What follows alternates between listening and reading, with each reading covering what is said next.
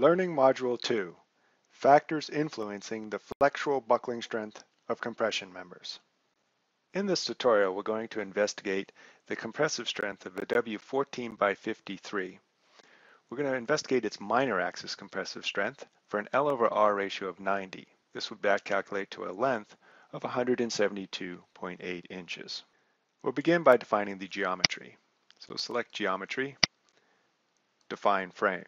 In our case, we won't have any bays, but we will have one story, and that story height will be 172.8 inches.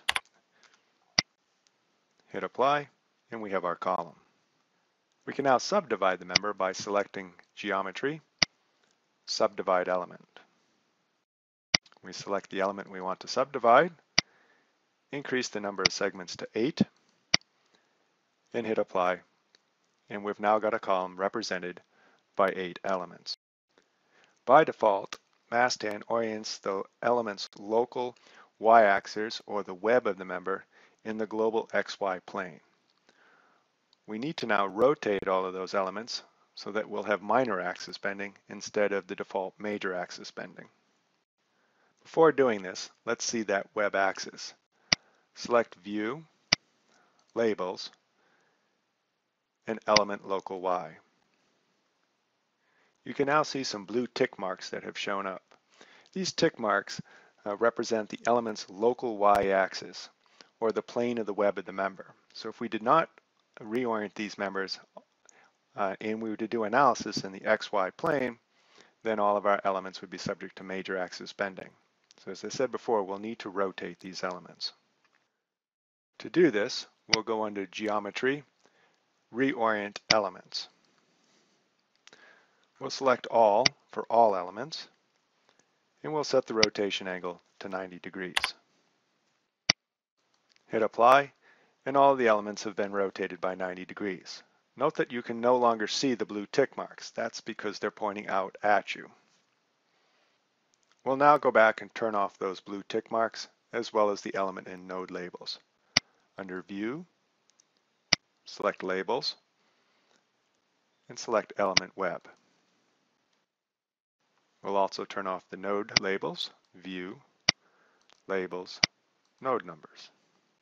And finally, we'll turn off the element labels, View, Labels, Element Numbers.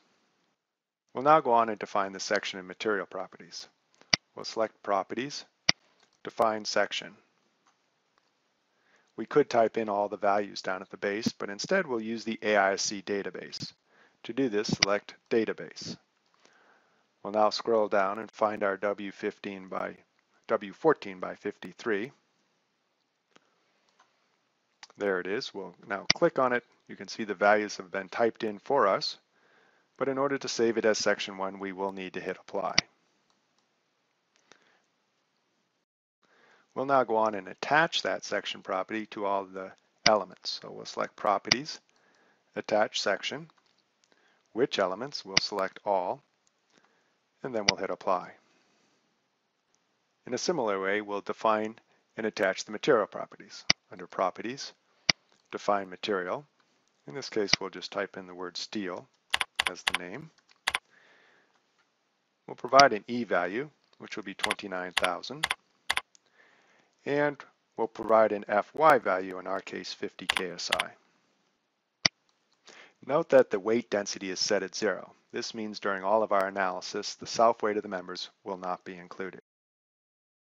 We can now hit Apply, and Material 1 has been defined.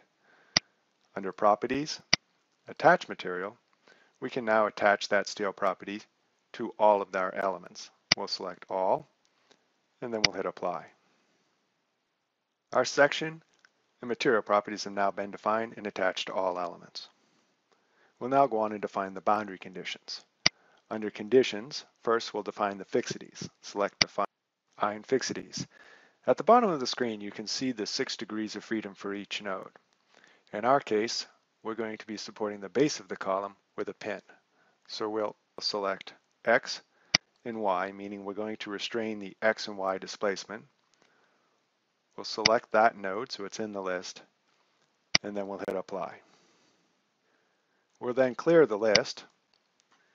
We'll release the Y displacement, so the node will only be restrained in the X, and we'll select the top node on the column and hit apply. With our support conditions now defined, we'll go in and define the forces. So under conditions, we select define forces. In our case, up on this top node, we'll place a 100 kip force in the downward direction. In PY, we'll type in minus 100. Hit apply, and that force is now on the column. Our model has now been defined and ready for analysis. First, let's compute the compressive strength using a second-order inelastic analysis.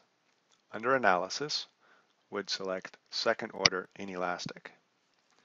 Down at the base, we'll need to change the analysis type from space frame to planar frame. We'll put that 100 kips on in 1% increments, so we'll change the increment size to 0.01.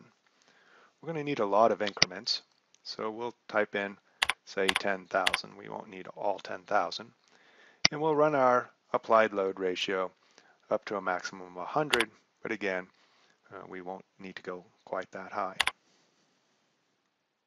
Noting that our model does not have an imperfection, we'll run the case with no imperfections included. We'll also look at the case where we will not investigate partial yielding accentuated by residual stresses. You'll note down at the bottom there is the modulus. You can see that it's set to E. This is implicative that no partial yielding accentuated by residual stresses will be included. Later we'll go back and change that. We'll now hit apply and our analysis will be completed. You can notice in the status box that the applied load ratio of 5.54 resulted in the limit load of the structure being reached. So in other words, we've failed this column at 5.54 times the 100 kips, or 554 kips. Let's see what the display shape look like. So we'll go into Results, Diagrams, Deflected Shape, and then hit Apply. The deformed shape isn't very dramatic. Basically what happened here is our column just kept being compressed until finally at 5.54 times that 100 kip load, the column failed. In order to see any type of buckling or anything like that, we'd either need to do an eigenvalue analysis or we'd need to include some type of an imperfection. Before performing those analyses, let's just go back and re-perform the second order inelastic analysis, but we'll turn on the switch that will include partial yielding, which would be of course accentuated by the presence of residual stresses. So we'll select Analysis, Second Order Inelastic. Down at the base, we'll toggle the modulus from E to ETM. ETM is a feature within MASTAN that does a pretty good job at modeling partial yielding accentuated by residual stresses. With all the other parameters still set to the same values, we'll hit Apply. Now looking down at the status box, you can see that the limit load of the column was reached at a load factor of 4.78 or 478 kips, which is significantly lower than the 554 we found earlier. So the change was the result of including residual stresses. We can have another look at that deflected shape. So we go into Results, Diagrams, Deflected Shape, and hit Apply. Once again, we can't really see anything. The column was basically compressed. There was no initial imperfection to be amplified, and essentially at a load of 4.78 times that 100 kips, the column failed. You've also been asked to do some buckling analysis. So let's go back and under Analysis, we'll select Elastic Critical Load. Down at the base, we'll define the analysis type as a planar frame, a 2D analysis, because again, we did not provide any boundary conditions out of plane, and then we'll hit Apply. Now let's go and take a look at the deflected shape. Under Results, Diagrams, Deflected Shape, and then we'll hit Apply. We can see that the column basically buckled in a single sine wave, And the buckling load shown up at the top, the load ratio was 5.53, or the buckling load would be 553. And this is interesting because this is essentially the same number that we got before when we did the incremental analysis without including imperfections and only using the elastic modulus. You were also asked to do an inelastic critical load analysis, so let's do that. Under Analysis, we'll select Inelastic Critical Load. Down at the base, we'll need to change the analysis type to be plane or frame, so we do a 2D analysis. And then we'll hit Apply, and the analysis will be completed. Let's have a look at the deflected shape. Results, Diagrams, Deflected Shape. Hit Apply, and we can see the deflected shape. Again, we've got Euler buckling, but in this case, the applied load ratio was 5.05 as opposed to 5.53, which means that the inelastic critical load is smaller, so the effects of residual stresses and partial yielding must be impacting the performance of our column. At this point, I would suggest that you save the model, perhaps give it a name like LR90 perf for perfect geometry. Because from this point forward, what we're going to do is change the geometry to include an initial imperfection. To change the geometry to include the initial imperfection, what we'll do in this case is we already have a nice deformed shape shown to us. It is a sine wave, so let's use that as a seed for the initial imperfection. So we'll select Results and Update Geometry. Down at the base, it's going to ask for some information. First, which node? So we'll use this as our reference node. So I'm going to click on the center node, node 6. I'm looking to include initial imperfection in the x degree of freedom in the x direction.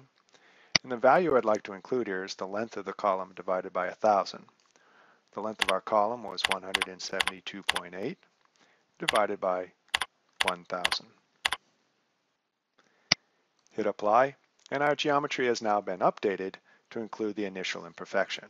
It's so small that we can't even see it on the screen, but if we went back under Geometry and Node Information, we would see that that point has in fact been moved. So let's do that. So under Geometry, select Information, select Node, and then click on that center node. Viewing the information down at the bottom, we can see that the x-coordinate for node 6 is 0.1728, so it has been moved over just a small amount, or L over 1,000. Now the nice thing about the approach we used is all the other nodes have been moved over proportionally, so we still have that sine wave, but it's also now including that, of course, that L over 1,000. So to prove this, let's click on a node, say about a quarter of the way up the column. Down at the base, you can see its nodal coordinates are 0.122. Click on a node about 3/4 of the way up, and its nodal coordinate in the x direction is 0.122. Let's now perform an incremental analysis and see what impact that initial imperfection had. So under Analysis, we'll select Second Order Inelastic. Down at the base, the modulus is still set to ETM, so we'll do an analysis that includes both the initial imperfection and the effect of residual stresses.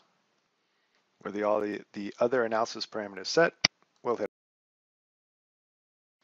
We can see down in the status bar that the failure load was 3.84 when the column reached a limit of resistance. This is indicating that we've got failure in this column at 384 kips. So by including the residual stresses and an imperfection, we've now gone from 478, which did not include the initial imperfection but did include the residual stresses, to 384, which includes both the residual stress effect and the initial imperfection. Let's have a look at the deflected shape. So go into Results, Diagrams, Deflected Shape, and then hit Apply. Because the initial geometry had a small imperfection, it was magnified as we put more and more load on there when we performed the incremental second order inelastic analysis. Again, up at the top, we can see that the applied load ratio at failure was 3.84, or the column failed by 384 kips when we included both residual stresses and an initial imperfection. You can now go back to perform a second order inelastic analysis with the modulus reset to E, And you can find out what would happen now if the column had an imperfection but no residual stresses. This concludes Learning Module 2.